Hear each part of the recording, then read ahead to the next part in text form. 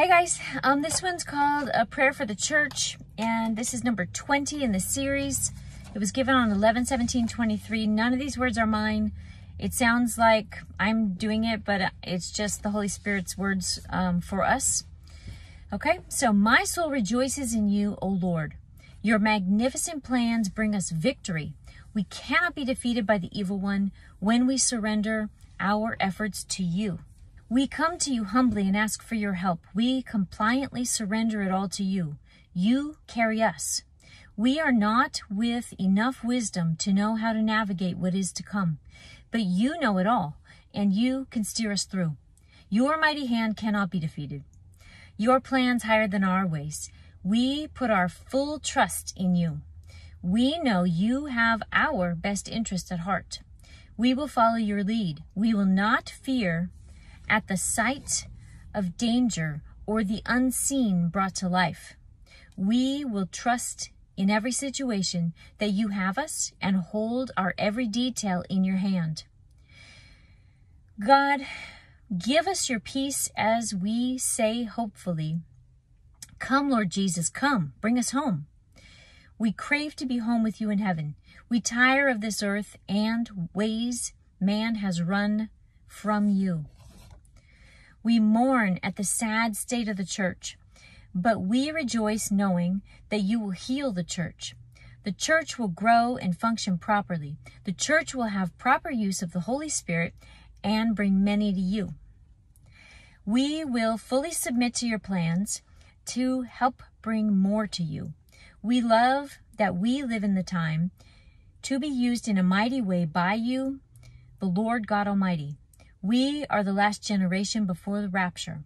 Help revive us to be motivated and to bring hope to many.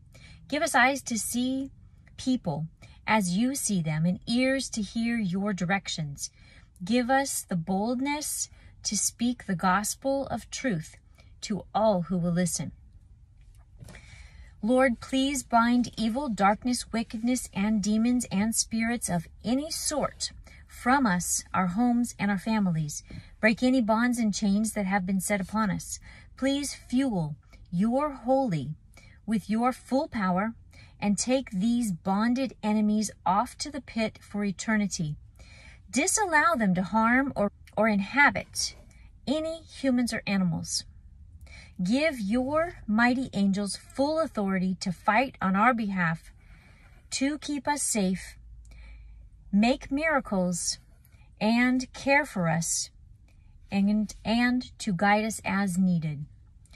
May we all hear and obey the Spirit as He guides, so that we can all walk joyfully in the narrow path, none left behind.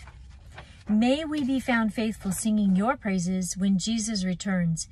May we be seen as obedient when you look down from your heavenly throne to see whose hearts are pure.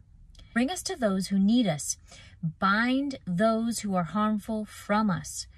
Please grant us extreme wisdom for these extreme times. Thank you for loving us in this pivotal time for the church.